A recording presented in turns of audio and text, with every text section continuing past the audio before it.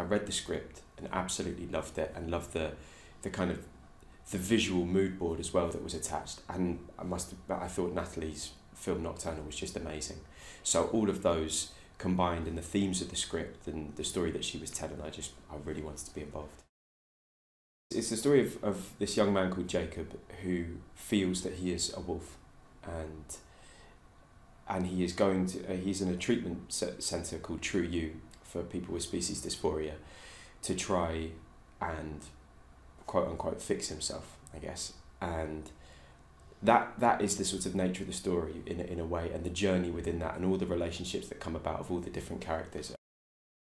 Most characters in the film almost have an animal that goes with it, and Jacob is a wolf, and he has been struggling with and dealing with this sense that he is this other thing, that he is this animal, but inside of a young person's body, a young man's body.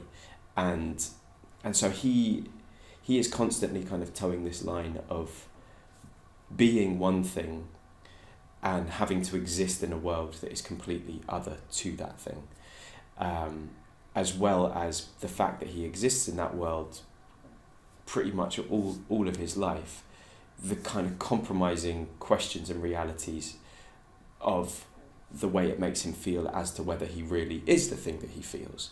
And so he's a beautifully complex being. Natalie was working with Terry Notary, who's been our amazing movement coach, and Terry's an incredible expert in movement and kind of spirituality as much. He does so many things. And we had a week's rehearsal in Dublin before we were going to have a short break and then come to do 3 weeks with all of the ensemble, all of us together, before we then began shooting.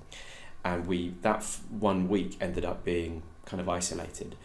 But that first week basically it was there to discover what the wolf is and how to do this wolf, because there's a number of scenes with Jacob being a wolf and being his sort of true self.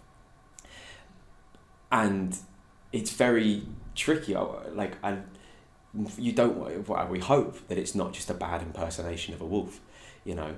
And it was working with Terry that week and working the three of us, discovering what wild actually means, and kind of going past the surface level of being on all fours or moving like a wolf. And that became so insightful to the character and made the truth of him being a wolf really tangible.